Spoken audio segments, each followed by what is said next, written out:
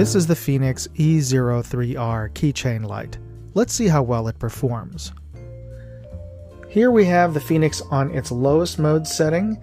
We can still make out a definite hotspot about 4 feet wide, but let's move it up to its higher power settings. And that is its brightest mode, and quite bright. Let's look at the red mode. We're easily able to illuminate the trees, the fruit trees in my backyard, along with that wall 50 feet away.